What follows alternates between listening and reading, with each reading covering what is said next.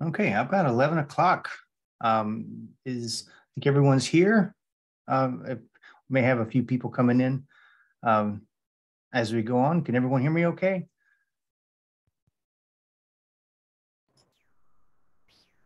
Okay. So good morning and happy Friday, everyone. Thank you so much for being here. We have a really good session today, a very important and informative session given by our wizard. I compare the work she does to a Swiss watchmaker. There's a lot of ins and outs and a lot of important considerations when importing courses and kind of navigating through that. And today's session is going to be on importing your classes from a previous semester. And without further ado, I'll just introduce our presenter today, Miss Leah Knowles. Thank you, Leah. Thank you, Jamie. So can you still see my slide? I had to move things around on my screen and I want to make sure we're on the right page. Can you hear me?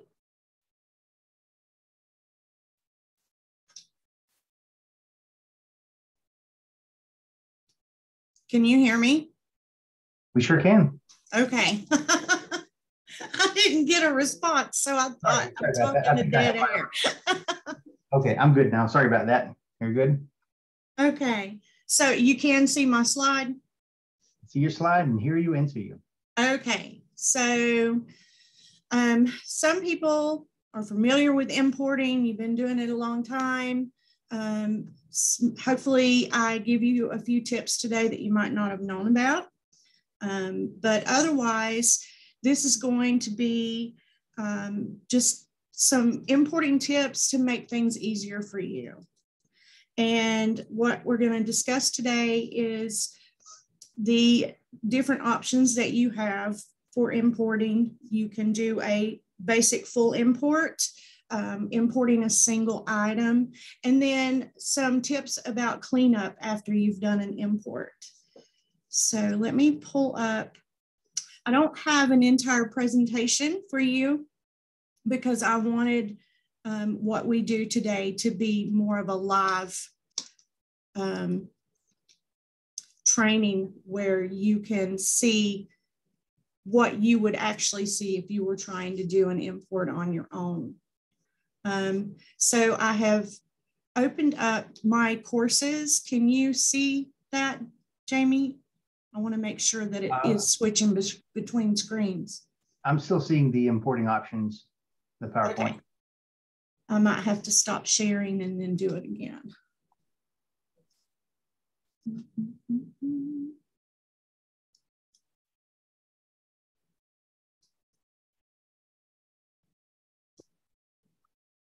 Oh, it just froze up.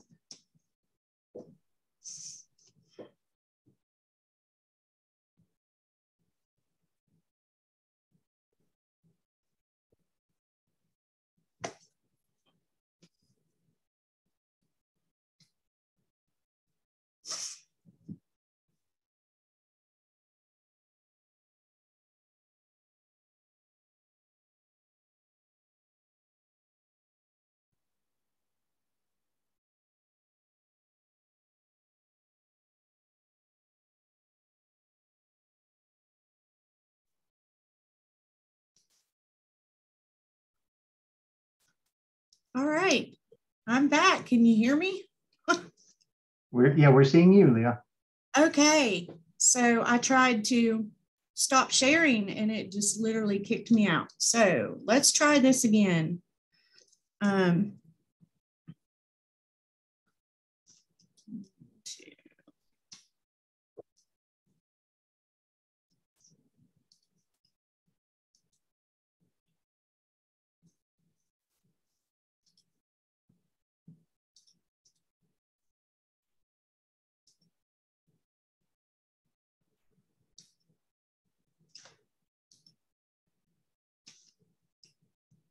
There we go.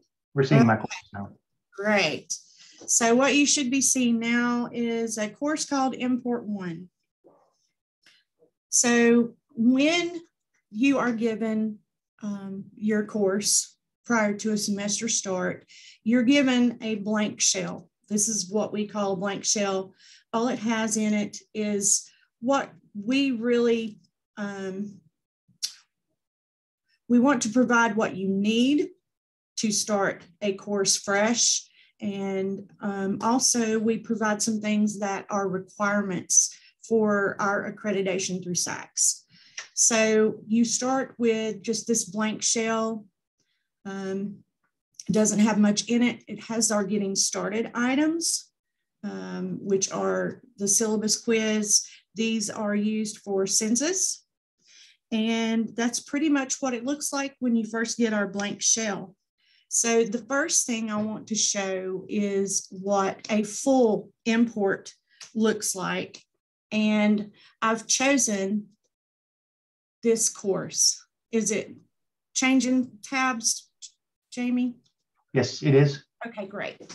So I chose this ACA course from this current semester to do a full import. So what I mean by full import is we're going to import the entire course as it is. We're not going to make any changes. We're not going to remove anything from our selection. We're just pulling in this entire course into our shell. So the reason why we suggest that you do a full import is because if you remove certain items from an import, it can break things inside the course. So we always recommend that you do a full import. However, once you get comfortable doing imports, you can import anything that you want once you understand how it functions without breaking the gradebook or causing any other issues. And hopefully by the time we finish this training, you'll feel comfortable doing that. So I went ahead and did the import, but I'm going to show you what the steps would look like. So I want to import this course. I'm going to come to my shell. I'm going to go to the gear and I'm going to click import. And I'm going to put the name of the course I'm importing into the search. And I'm going to select it and click continue. This is your selection menu. The import settings that you see here are set by default, meaning we have this set at the site level for you, so you do not have to pick and choose through this list what is needed to create a clean import without breaking your gradebook. There are different things such as activities and resources. These are the activities that you add to a course, the assignments, files that you might upload, resources that you might link out to. These are all included in the import, as well as calendar events. You'll notice is not by default selected. Usually you don't want to do that because you want to set new dates on your assignments. You don't want to pull in the old dates. The question bank, these are connected to the quizzes. So if you were to uncheck that box and do the import, your quizzes would come in, but the quiz bank would not come with it. So it could break the quizzes. So you want to make sure that you don't uncheck that. So doing just a basic full import, you're going to leave all of these boxes checked and you're going to click next. And this is called the schema. What this does is it shows you everything that is in the course that you're importing from. And you'll see that there are checkboxes next to everything, all the way to the bottom. This is just kind of giving you a little final look at this is what you're pulling in. You would click next, and then the next screen would give you a button to perform the import. For time's sake, I'm not going to do the imports live in front of you because while we're doing a video, it actually could make it take longer. But I took the liberty of importing the ACA course for us. in this shell. This is a full import. I didn't uncheck any boxes. I did just the steps I just showed you. The first thing you'll notice is there's going to be duplications. So your course shell comes with these items at the top, the announcements, the forums, your different books and pages that we provide. But the ACA course that I imported also had those same items. So you want to do some cleanup when you're finished importing. Something else that I want you to notice, let me find it.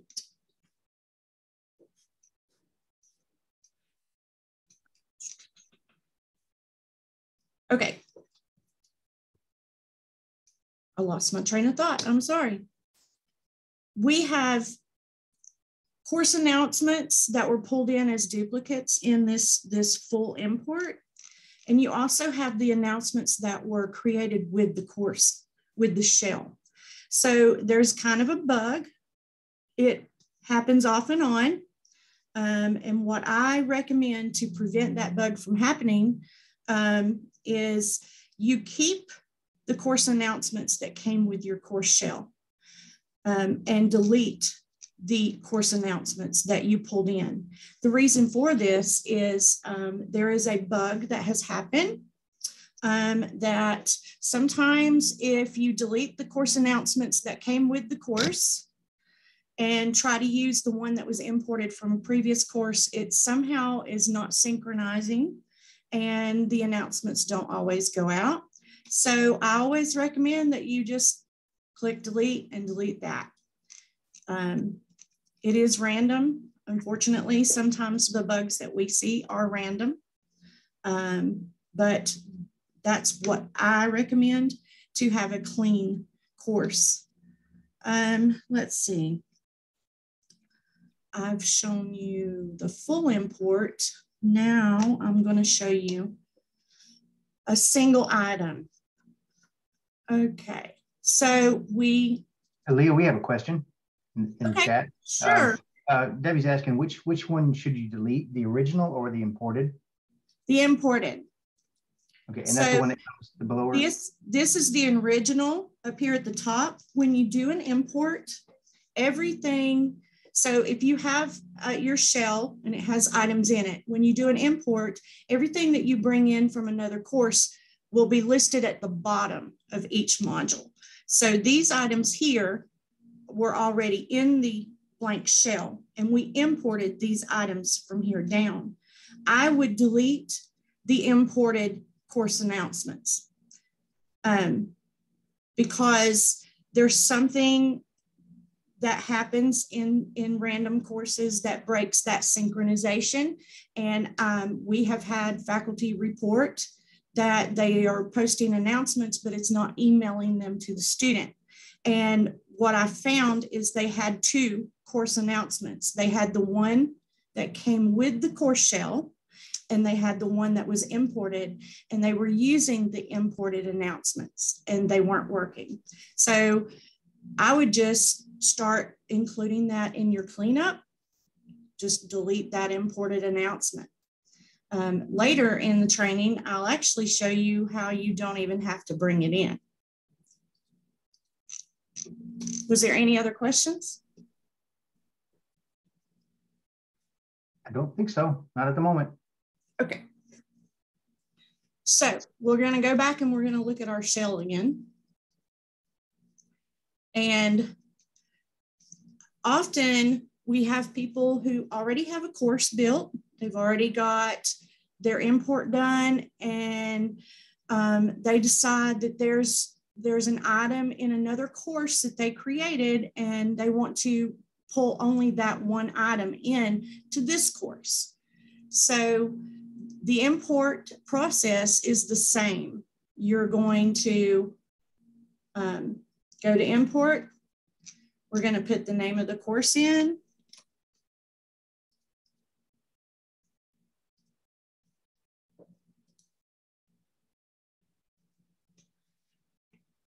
In this case, it depends on what you're importing, what settings you want to keep or remove. If you're importing just a file, say you want to, in my example, I'm using a syllabus file.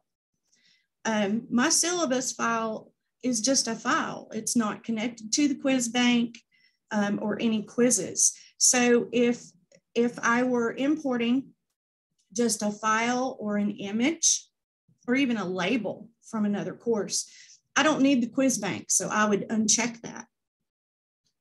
Then I would click next. And so here we're back at the schema. This is where you may have some little tools that you might not have known you have. They're not really hidden, they're just not obvious. And that is your selection tools right here. So you can select all, which when you first reach this page, by default, everything is already selected. But you can also choose to select none.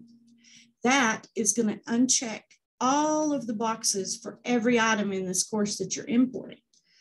So once you do that, then you can go find what item you want to import. And in order to import a single item, for one, you find out where it is. So here is the ACA 122 syllabus that I wanted to select to import. Notice that it's not letting me click. It gives me a little stop block. So you have to go to the top of the block that it's located in and select the block. It's not going to select all the items. It's only opening that block. Scroll down to the item you want to import and select it. Don't select anything else. And then you're going to scroll to the bottom and you're going to click next. This is your confirmation page. It's basically the same as the schema. It's just on this page, you can't select or deselect anything. It's just showing you, okay, this is what you've chosen to pull in. At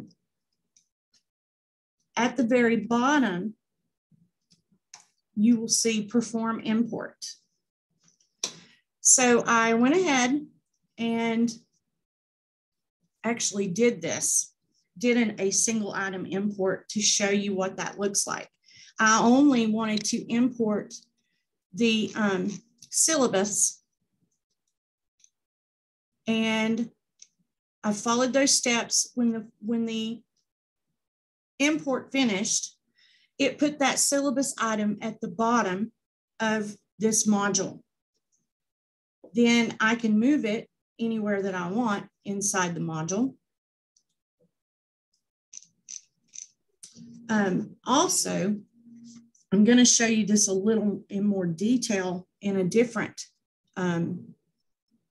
blank shell that we have. But something I want to point out is when you do an import, whatever is over here in these modules is going to come over into your new course module to module. So this has 5 modules in this course.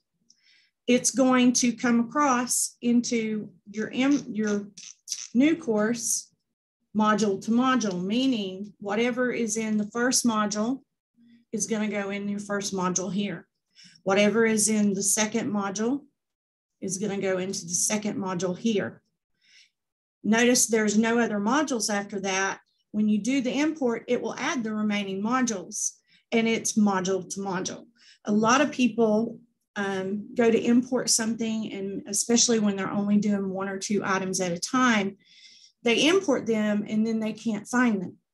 And so I tell them, figure out what number module it is. If it's in the 5th module, then go into the course that you imported into, count 5 modules and look at the bottom of it. That's where it's going to be. So now I want to show you a blank shell that's a little bit more complicated. Our advanced manufacturing department has their own blank shell that they use because they have more requirements that they have to meet than some other departments in the college. So their blank shell is, I call it Sharon's monster. Sharon Cease created this, and it has so much information in it that her adjuncts have to know about, that it is a very large compared to our basic shell. So in this, having so much information in it, it becomes really complicated to do an import, because the courses that you're importing from look like this too. Those courses will have actual quizzes and assignments in them that the shell does not. So people can get lost when doing an import. So the first import that I have, I did a full import. I want to show you what this looks like. And this is why people get so confused. So I did the full import into this course shell. Notice, here's the shell. Welcome, all the way down to regular substantive interaction documentation. Here is where I imported the MAC course. No, actually, I'm sorry. This is the current running MAC 151 course that I'm imported. Notice it has the exact same things in it that the blank shell has. So here I did a full import of that MAC course. And if you scroll down, this is where things start getting messy. So to right here was our shell, came from our blank shell. From here, course communication down, all of this came from the MAC course. So it basically has replicated every item that was already in existence here, except it would have pulled the syllabus in that the blank shell didn't have. Also in the getting started, you'll see the same thing. It's just replicating everything that's already there. So it gets pretty complicated. I've seen where faculty hid these items instead of deleting them. My recommendation is make cleanup part of your importing process. Instead of hiding them, delete them. If you hide them and then next semester or 2 semesters from now, you get another blank shell like this, and you import this same course into that blank shell, and all you have done is hide the items, then instead of having duplicates, you're going to have triplicates. And if you hide those items and then you import that, you're going to have quadruple. And it just makes things messier and messier. So the biggest thing that you can do to help yourself from an import is cleanup. When you're done, anything that's duplicated, anything that you're not going to use, just delete it to get it out of your way. That way, in the future, your imports are easier to do and there's less cleanup for you to have to do. Any questions so far?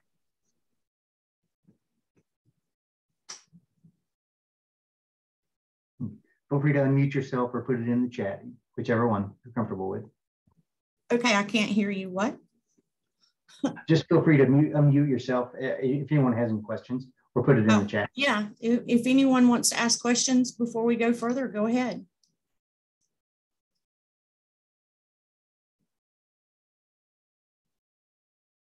All right, I'm going to carry on. Okay, so I've shown you what a full import can look like when you have a lot of items to deal with in your blank shell to begin with. I've shown you what it looks like when you pull the whole thing in and you have all these duplications. Let me show you a clean import. And what I mean by that is I imported the exact same MAC course into this blank shell. And notice I didn't do any cleanup yet. This is just straight from an import. I don't have any duplications. I actually only pulled in items that I needed. Whoops, wrong tab. The getting started is the only place that I'm going to have duplicates. And the reason for that is I had to pull in the graded items so that the grade book did not break from the import. And I'll go into more details about that in just a minute. But let me show you what I did to import this in a cleaner way. So we know that our blank shell already has all of this information in it. We also know the course we're importing already has this information in it. So to do this import cleaner, so you don't have to delete items, you're going to come in to your import.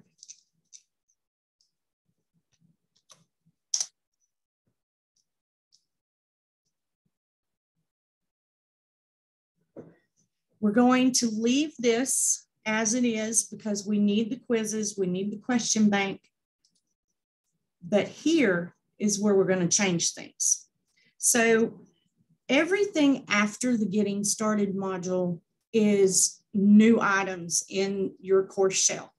So the course home module and the getting started module is where your duplications are really going to come from. So the first thing you want to do is start unchecking what you don't need in that first module. So in this case, you would want to import your syllabus. I believe these machining calculations are probably necessary. So we would keep checks there, but your labels, I would uncheck those. Keep your meet your instructor. Don't keep student policies and procedure books because we already have that. So you would just go through and uncheck everything that you don't need in that first module.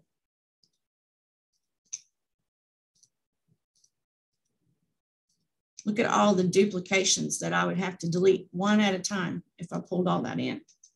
Then in getting started, you can get rid of the label, but you need to keep quizzes and assignments, choices, questionnaires, anything that could be attached to the grade book. You do not want to uncheck because it will break the grade book. But anything that is a label or just a file resource, you can uncheck that. So now I have only told this import to pull in only the items I want, not all the duplicated items that I would be pulling in. Scroll all the way down, click next, follow the prompts to get the perform import. And this is what you end up with. Instead of having all the replications, I only pulled in the calculations PDF, the syllabus, meet the instructor, and to make an appointment with the instructor. Now, all you have to do for cleanup is just to put these items inside the module where you want them to be located instead of having to delete all of the duplicated items. In the getting started section, you are going to have duplicated items because we could not leave out graded items, but now you only have 2 things to delete instead of having 4 things to delete. So that leads me to I want to show you what breaks a grade book, what I mean by that. So the MAC course that is currently running, this is the grade book for that course. You notice here's the entire course. It has some items here that are weighted. Then it has a category, online assignments. It has another category, classwork. And then it has a final category. Then at the bottom, you see there is a course total where it takes these weights and it calculates the total course grade based on each category weight. If you do an import where, let me see, back to here. I want to show you how to break it.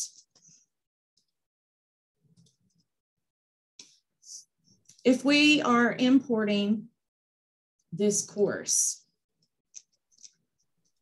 and we choose not to import everything,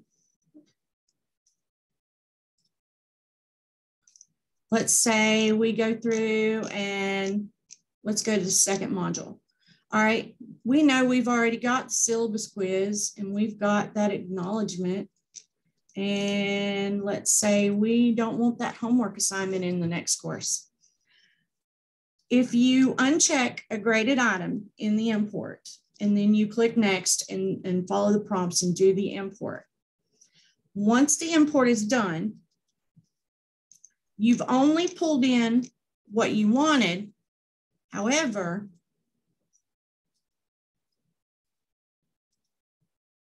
this is now what your gradebook looks like. And you notice this gradebook, where it came from, has categories. Everything is set up to calculate grades for you. If you remove a graded item from an import, all of the categories disappear. And that reason is it sets your gradebook back to the default with no categories, no weights. And really, it's not broken. It's just reset. We call it broken because it takes time to rebuild all those categories and move things around. So if the import isn't clean and it removes everything back to default, then my opinion from an admin perspective is it broke it, because to me, it shouldn't do that. However, this does seem to be a basic behavior of Moodle when you remove graded items from an import. So let me see. I want to make sure I haven't missed anything from my list.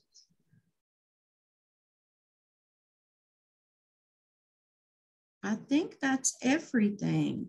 Let's look at a little bit of cleanup. So this one. This is the course that I did a complete full import of everything, and it's got replicated items. Once your import is done, you want to remove your duplicated items. For one, it makes your course look cleaner. It looks more professional, like for college. It's less confusing for students, and it'll be less confusing for you when you start going through trying to do grading and you have replicated items in your gradebook. Also, it makes it easier to find what you're looking for. If a student's looking for something, it's just a lot to dig through. So the second thing about cleanup is dates. Everything in my courses functions from dates. We're talking from the dashboard to the calendar to your quizzes, assignments, everything functions off of dates. And if those dates aren't set, then it won't function properly. So the second part of cleanup is setting your dates. Make sure, for one, go into your course settings. Check your course date. Make sure your start date and your end date are correct. And if they're not, send us an email. Let us know so that we can fix that for you, because these dates affect the dashboard, meaning if these dates are wrong, the course may not display on a student's dashboard where it is supposed to. It may not be on the front page of the dashboard. It may show up in a tab.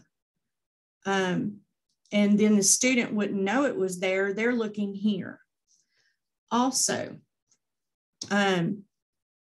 if the end date has come and gone here, then on the dashboard, it's no longer going to be here. It will move it to the tab for that year.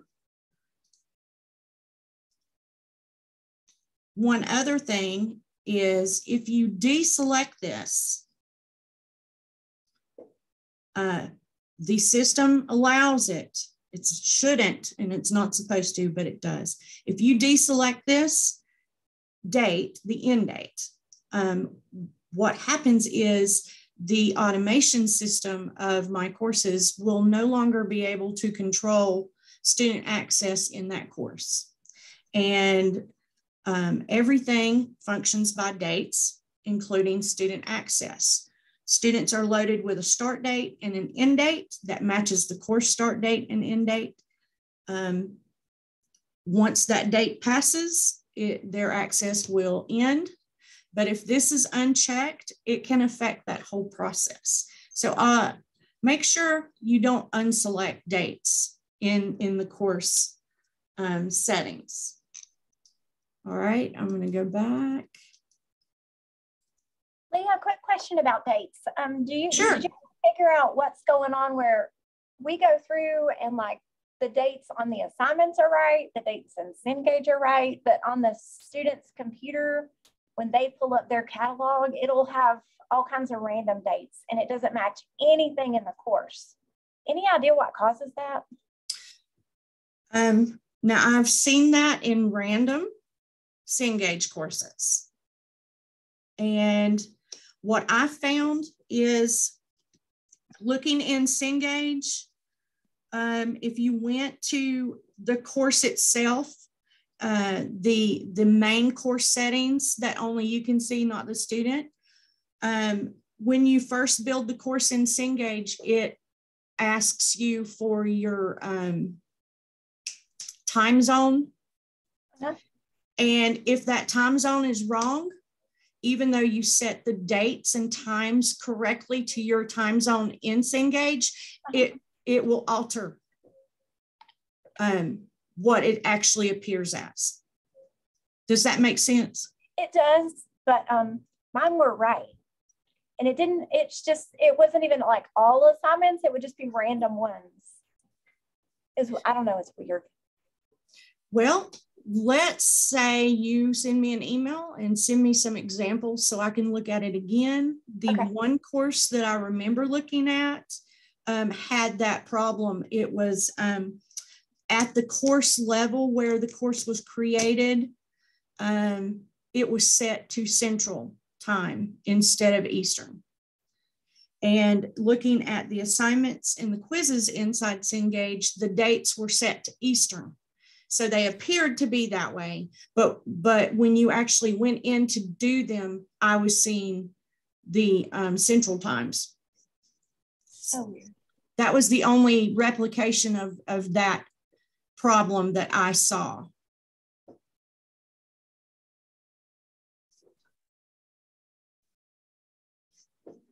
Did that make sense? Yeah. Okay. But yes, definitely send me some examples that I can go look at, and we'll see if there's a deeper problem. Okay.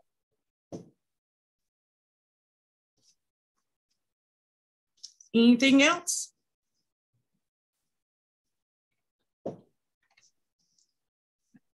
Okay. So I'm just going to show some dates, for example, right quick. Notice, wait a minute, let me make sure where I'm at. Notice this quiz has a date, but this one doesn't. And what that ends up meaning is students will see this quiz on their calendars. They will receive notifications to know that it's there, know that it's due. But the solo quiz, because it doesn't have a date, will not show up on their calendar. The same thing can occur with the choice options. and also with quizzes. That is quizzes, my bad. Assignments. It is Friday. So when you go into a quiz, you'll see timing. These are the dates that I'm referring to. You want to make sure that you turn your dates on in your courses after your imports are done. Just consider that part of your import process. Cleanup and date setting. If you leave this unset, let's say I had it enabled and then students did it and then I disabled it. And this is a graded item that they're getting a grade for in their grade book. If you disable the open the quiz date, from your perspective, you will still see it in the grade book and you will see the student's grades. From the student perspective, it takes their viewing away and they will not see it in the grade book. However, the grade book will still be calculating the grade from it. This can alter a grade and it causes confusion with the students because they can't see why their grade is being calculated the way that it is because they're missing a graded item from their view. Also, you always want to set your close the quiz dates so that students are aware of when something is due. It also shows the due date on their calendar. If that's not enabled, they won't see the due date. At the bottom of these of quizzes, you also have activity completion. This also has an expect to be completed date. This date and the close the quiz date should be the same. I have seen glitches occur when those dates didn't match. So always make sure that the expect completed on is matching to the course quiz date, close date. Beyond that, that's everything about imports. If you want, we can spend a few minutes answering any more questions people may have. Yeah, Debbie had a question about importing small parts now, and then if you need to do small port a little bit now and a little bit later, if you could talk a little more about that. Sure, you can import small parts. You just have to keep in mind if you're importing little pieces of a course, it means that the grade book is going to reset and you will not have the categories in the grade book anymore. And it's not hard to replace them. I mean, it's very easy to add categories to the grade book. It's mostly just time consuming. But absolutely, you can open one course and import 4 or 5 items from there. And once that import's done, if you have another course somewhere else you want to pull something from, you can pull bits and pieces from any course that you have access to in My Courses.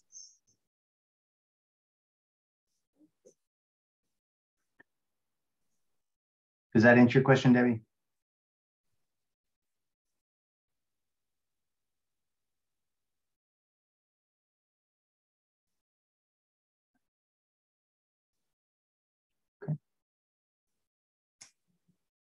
Feel free to open your mic and talk. If you insist.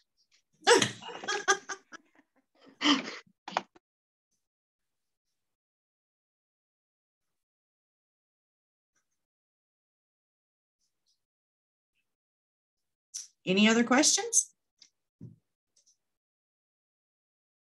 Yeah, just speaking from experience, I think an important thing is just to take your time with this. Yes.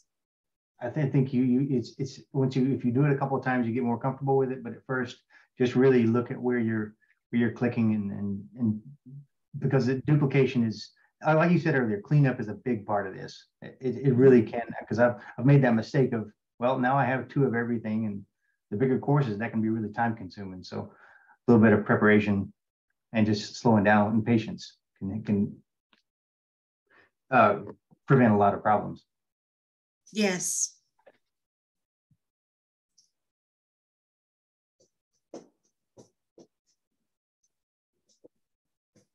Anything else? No other questions?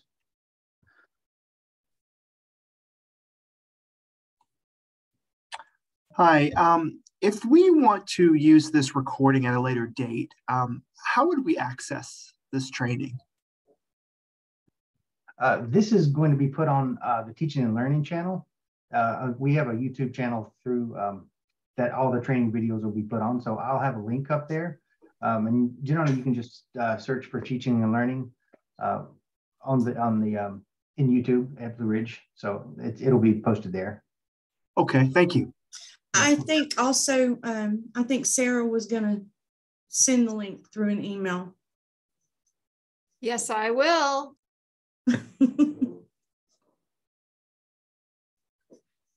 I hope this was not like too fast and too sporadic. I wanted to get as much tips in our short time as possible and still leave time for questions. Anytime you have questions, you need help, we're here, and feel free to email, call, drop by. We're always here to help. Go ahead, Vanessa. I just had a thought, because I'm switching over all my forums from open forums to regular forums. Yes. And I want to make sure that they appear on the calendars. Can you show that real quick? Sure. Let me see if one of these has a forum in it. Not those. If not, I'll build one. Okay. Nope, that's an open forum. Okay, let me build one. How's that? Perfect. What's the difference between an open forum and a regular forum that Vanessa's talking about? So when you go into the activity chooser, you'll see, let me see, here's forum, what we're calling regular forum. This is, so at the core, our LMS is Moodle. Our provider is LTG, and the actual LMS we have is called Open LMS. It is Moodle at the core, but then LTG has added proprietary tools to our LMS that belong to them, not Moodle. So they're not Moodle by default. This forum is Moodle by default. Open forum, where are you? There it is. Open forum is LTG's tool. And that tool in spring is being completely removed from the LMS.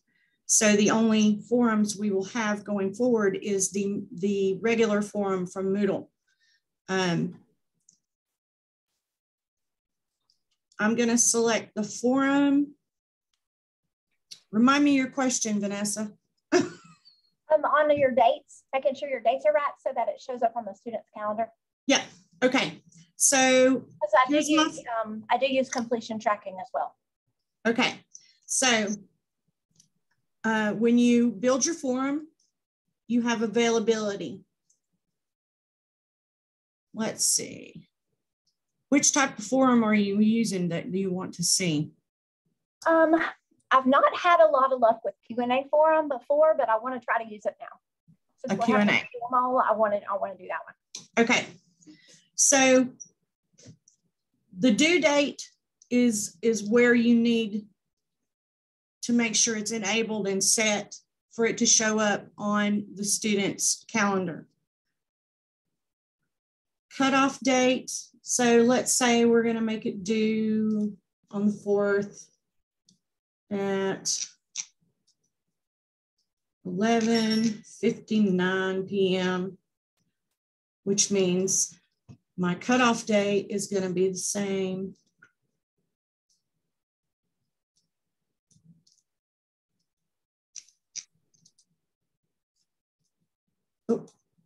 Do you have to put a cutoff date in there? You do not. Okay. The due date, yes.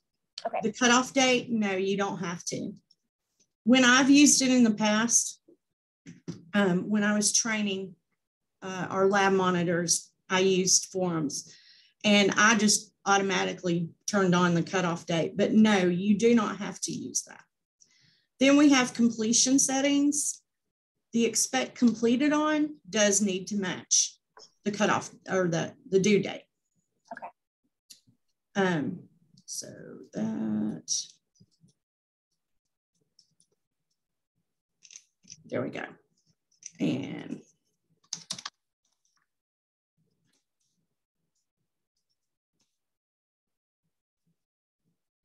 okay. And now you see it's displayed where the student would see the due date, but this also means it's going to show on their calendar. Okay. So now when a student goes to that forum, they click it, and then that's when they'll be prompted to, oh, so I need to go in there and add that question? You need to add the question. So with Q&As, you have to ask a question in order for there to be an answer. So my question can be exactly what I put where you had testing and I have it there.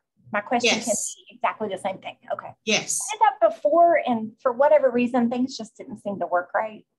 But it may have been that I was using open forum.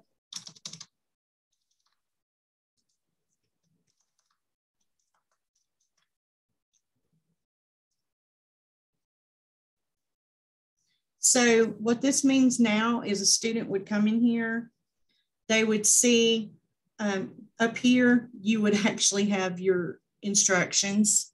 Mm-hmm.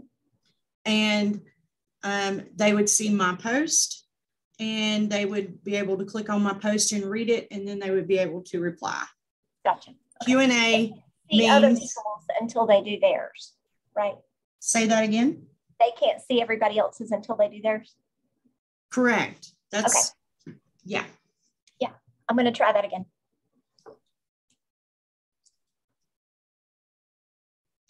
Okay. Perfect. Thank you.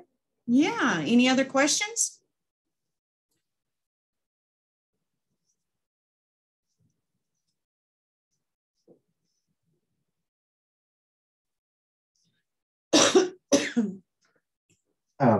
One more question. How is a Q&A different than a discussion forum? So a discussion forum is like our student question and discussion forum. A discussion forum allows the students to add a topic themselves, ask a question. Other students can reply. I can, you as the instructor, you can reply. A Q&A is different. A Q&A forum means you are asking the student a question and you expect them to answer, and it can be a graded item.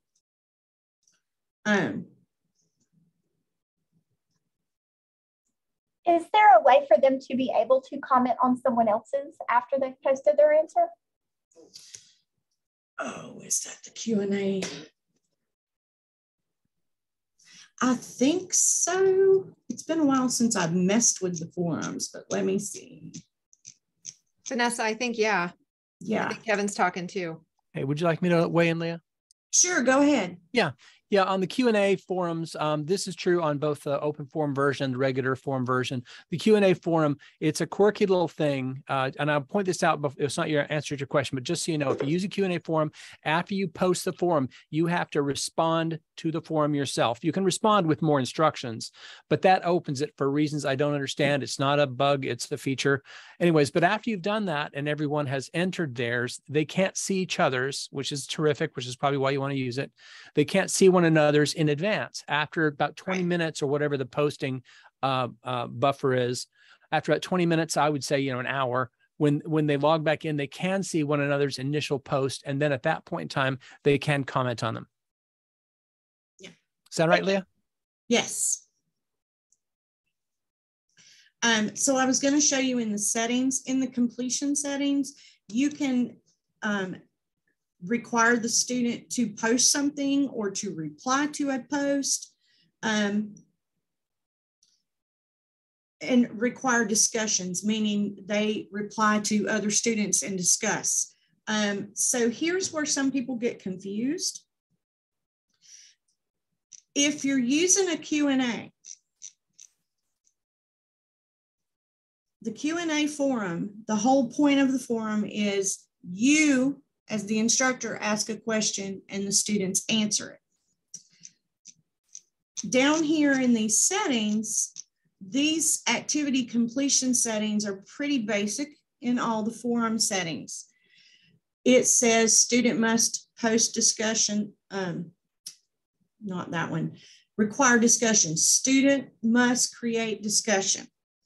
In a Q&A, students can't create a discussion. They can't create a post. They can only reply.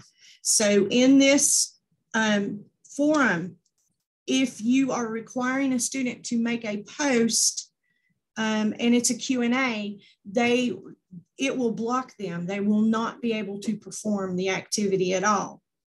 So be careful what activity completion settings you select when you use Q&A forums.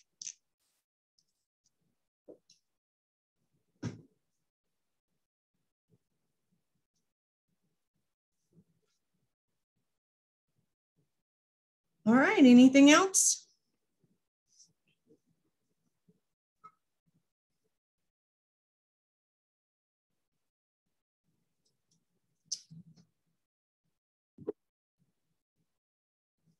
Okay, well, Leah, thank you very much for your time today and all this great information.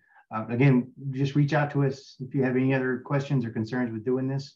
We can kind of walk you through it, and feel free to access the recording either through Sarah's email or on the Teaching and Learning YouTube channel.